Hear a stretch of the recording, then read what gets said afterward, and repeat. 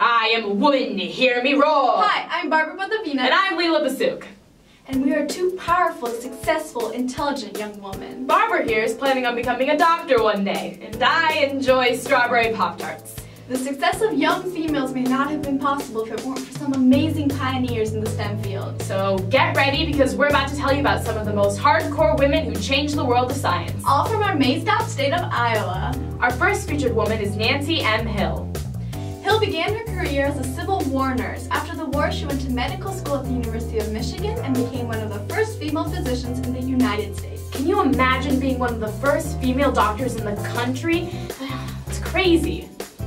She founded an organization that provided support to single mothers and their children. She also specialized in obstetrics and brought over 1,000 babies into the world. Including me. No, not you. She also founded the Women's Rescue Society in 1896. This organization provided support and shelter for mothers with no husbands. Way to go, Nancy! Next up, we have Hayden, who was the first woman to receive a doctorate from Iowa State. She earned her PhD in botany and then went on to teach at ISU. Most of her work centered around prairie preservation in Iowa. You could say she built this prairie with her PhD. Hayden also introduced over 40,000 specimens to the herbarium, which is sort of like a real-life Webster dictionary of greenhouses. Wow, 40,000 new specimens. How do you even come up with 40,000 new names for plants? Like, just off the top of my head, all I can think of is planty, leaf McLeaf, rutabaga. In the field dominated by men, Hayden set an example of a hard-working and passionate woman. Peggy Annette Whitson is out of this world. Is that a pickup line? Maybe.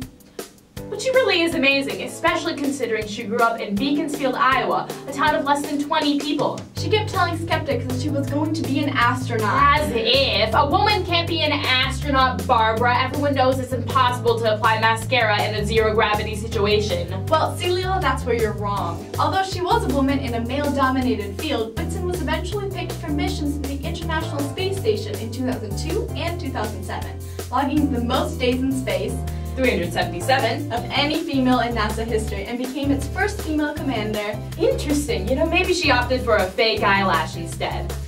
During her first mission, she grew soybeans, which led to a new water filtration system used in hospitals. She also did medical experiments on drug delivery to cancer cells that are now going through their first trials on Earth. Whitson hopes that will be her lasting influence, showing the young people of Iowa that no matter how little the place you grew up in, you can do big things with hard work.